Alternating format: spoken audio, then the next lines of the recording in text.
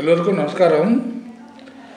ஆன்மீக ஜோதிடம் 1953 என்கிற என்னோட யூடியூப் சேனலுக்காக ஒரு காஞ்சி மகானின் பெருமைகளை பற்றி ஒரு சில நிமிடங்கள் சொல்வதற்காக ஆசைப்படுகிறேன்.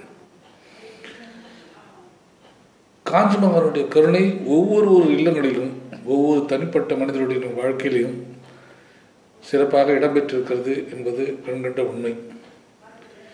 ஒவ்வொரு நாளும் ஒவ்வொருவரும் தங்களுக்குண்டான அனுபவங்களை சொல்லும்போது காஞ்சி மகான் உலகத்திற்கும் சகல ஜீவராசிகளுக்கும் ஜாதி மத இனம் பார்க்காமல் எந்த அளவுக்கு தன்னுடைய கருணையை பொழிந்திருக்கிறார் என்பதை ஒவ்வொரு நாளும் பத்திரிகைகள் வாயிலாகவும் தொலைக்காட்சி ஊடகங்கள் வழியாகவும் நாம் பார்த்து கொண்டிருக்கிறோம். அந்த வகையிலே என்னுடைய வாழ்க்கையிலே காஞ்சி மகானுடைய கருணை எப்படி எனக்கு ஏற்பட்டது என்பதை ஒரு சில நிமிடங்களுக்குள் சொல்லி முடிக்கலாம் என்று இருக்கிறேன். அது 1990 வருடம் என்று நினைக்கிறேன். என்னுடைய நினைவாற்றல் சரியாக இருக்குமானால் 1989 கடைசியில் நான் அப்போது அஞ்சல் துறையிலிருந்து தற்காலிக பணியாளராக சுமார் 15 ஆண்டு காலம் பணி செய்து கொண்டிருந்தேன். அதாவது கிராமப்புறங்களில் இருக்கிற பிரான்ச் போஸ்ட் மாஸ்டர் என்கிற உத்தியோகம். ஒரு பட்டதாரியான நான் வேறு வேலை கிடைக்காத காரணத்தினாலும், ரெண்டாவது கிராமத்திலே எங்களுக்குள்ள கொஞ்சம் நிலப்பர சொத்துக்கள் இருந்ததினாலும் வேறு வழி இல்லாமல் அந்த பொறுப்பிலே அந்த பதவியிலே நீடித்து கொண்டிருந்தேன். நாட்கள் செல்ல செல்ல மிக குறைந்த வருமானமாக இருந்ததினாலும் அந்த நேரத்தில் என்னுடைய வாழ்க்கையை நான் செம்மையாக நடத்த முடியாத ஒரு சூழ்நிலையில் காஞ்சி மகானின் கருணை வேண்டி அந்த நேரத்திலே எங்களுடைய இலாக்கா நடத்திய ஒரு தேர்வில் பங்கு கொள்வதற்காக விண்ணப்பம் செய்திருந்தேன். அந்த விண்ணப்பத்திற்காக ஹால் டிக்கெட் வந்தது. எல்லோரும் சொன்னார்கள், யாராவது தெரிந்த ஆட்கள், மந்திரிகள், பெரிய ஆட்கள் யாருடைய சிபாரிசுகளாவது பிடித்து அவர்களுக்கோ ஏதாவது கொஞ்சம் பணமோ ஏதோ கொடுத்து ஏதாவது ப்ரமோஷனை வாங்குங்கள் என்று சொன்னார்கள். ஆனால் என்னுடைய மனசுக்குள்ளே ஒரே நம்பிக்கை, காஞ்சி மகானுடைய கருணை இருந்தால் நமக்கு வேலை கிடைக்கட்டும், ப்ரமோஷன் கிடைக்கட்டும் என்று மனதில் முடிவு செய்து கொண்டு அந்த ஹால் டிக்கெட்டை எடுத்துக்கொண்டு காஞ்சிபுரம் சென்றோம். காஞ்சிபுரம் சென்று மகா பெரியவாளுக்கு பக்கத்தில் இருந்த சாஸ்திரிகளிடம் விஷயத்தை சொன்னேன். இந்த மாதிரி ஒரு பரீட்சை எழுத போகிறேன், 15 வருடமாக நான் டெம்பரரியாக இருந்து கொண்டிருக்கிறேன், எனக்கு பெரியவா அருள் அளிக்க வேண்டும் என்று சொல்லி அந்த ஹால் டிக்கெட்டை அவரிடம் கொடுத்தேன். அவர் மகா பெரியவாரிடம் அஞ்சல் துறையில் பணியாற்றுகிறவர் ப்ரமோஷனை வேண்டி பரீட்சை எழுதுகிறாராம், பெரியவாவுடைய அனுகிரகத்துக்காக பிரார்த்தனை வேண்டுகிறார் என்று சொல்லி அந்த ஹால் டிக்கெட்டை பெரியவாரிடம் கொடுத்தார். பெரியவா அதை கீழே வைக்கல் என்று ஜாடை காட்டினார். கீழே வைத்த பிறகு அங்கிருந்தவர் எல்லோருக்கும் குங்கும பிரசாதத்தை எடுத்து கொடுத்து கொண்டிருந்தார்.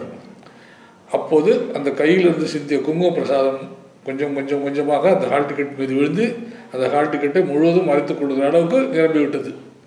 கொஞ்ச நேரம் கழித்து பக்கத்தில் இருந்த சாஸ்திரிகள் அழைத்து இதை அவரிடம் கொடு என்று என்னிடம் கொடுக்க சொன்னார். அந்த நேரத்தில் அங்கிருந்த ஒரு பெரியவர், நீங்கள் யார், எங்கிருந்து வருகிறீர்கள், என்ன விஷயம் என்று கேட்டார்.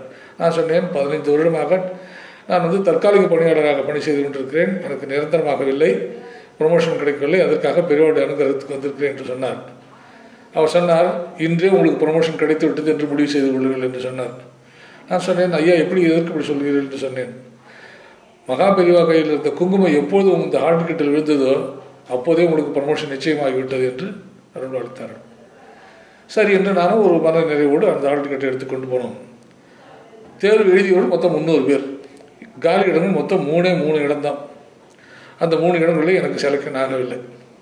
எல்லோரும் சொன்னார்கள், ஏதோ சங்கராச்சாரியார் என்று நீ அவரை எதிர்பார்த்து கொண்டிருந்த, வேறு யார் மூலியமாக சிபாரிசு பிடிச்சி போயிருந்தேன், அவ்வளோ நேரம் ப்ரமோஷன் ஆகிருக்கலாம். அந்த நேரத்திலே நான் போஸ்ட் கிராஜுவேஷனும் முடித்து விட்டேன், எம்ஏவும் முடித்து விட்டேன். அதற்கு முன்னால் டிகிரி படித்து கொண்டிருந்தோம், நான் அதுக்கு பிறகு எம்ஏ முடித்து விட்டேன். இவ்வளோ படித்திருந்தும் ஒரு சாதாரண வேலை கூட ஒரு நாள் போக முடியவில்லை, இனிமேல் நீ சங்கராச்சாரியை எதிர்பார்க்கறது சரியில்லை என்று எல்லோரும் சொன்னார்கள். நான் சொன்னேன், எனக்கு வர வேண்டும் என்கிற நேரம் இருந்தால், அவருடைய அருட்ராசி இருந்தால் வரட்டும், எனக்கு இது கிடைக்கக்கூடாது என்று அவர் நினைத்தார்கள், அது எனக்கு தேவையில்லை, என்னுடைய வாழ்க்கையை அவர் பார்த்துக் கொள்வார் என்று தைரியமாக சொன்னேன். நீங்கள் நம்பினால் நம்புங்கள், அடுத்த ஒரு ஓரிரு மாதங்களுக்குள் நான் தேர்வில் செலெக்ஷன் ஆகி சென்னை மத்திய கோட்டம், அதாவது டி நகர் சென்ட்ரல் டிவிஷனுக்கு ப்ரமோஷன் ஆகியிருந்தேன். அதாவது அந்த அஞ்சல் துறையில் இருக்கின்ற ஒரு கொள்கை என்னவென்றால், யார் யார் எந்தெந்த டிவிஷனில் பணி செய்கிறார்களோ அந்தந்த டிவிஷனுக்குள் தான் அவர்களுக்கு ப்ரமோஷன் கொடுப்பது பழக்கம். ஆனால் அதிசயமாக 1990 வருடம் சென்னையை தவிர மற்ற எல்லா கோட்டங்களிலும், தமிழ்நாட்டை சேர்ந்த மற்ற எல்லா கோட்டங்களிலிருந்தும் தேர்வாகி எல்லோரும் சென்னைக்கு மாற்றப்பட்டார்கள். அந்த வகையில் ஒரு 148 பேருக்கு அந்த ப்ரமோஷன் கிடைத்தது. அதில் நான் ஒருவன். இருந்தாலும் அதில் என்ன ஒரு ஆச்சரியம் என்று சொன்னால், மற்ற என்னுடைய ஆல் டிக்கெட்டில் குங்குமம் பிரசாதம் விழுந்தது. அதிலிருந்து அத்தனை பேரும் ப்ரமோஷன் ஆகியிருந்தார்கள். அந்த 148 பேரும் ப்ரமோஷன் ஆகியிருந்தார்கள். ஆக எல்லோருக்கும் சேர்த்து என் மூலமாக அவர் ஒரு கருணை வழங்கியிருக்கிறார் என்பது இதன் மூலம் தெளிவாக முடிந்தது. தேர்வு முடித்தது, செலெக்ஷன் ஆகிட்டோம், சென்ட்ரல் டிவிஷன் வந்தோம். அதுக்குள்ளே ஒரு நண்பர் என்ன சொன்னார், எங்களுக்கு செலெக்ஷன் கொடுத்து செல்லாது என்று கோர்ட்டில் ஸ்டே வாங்கிவிட்டார்.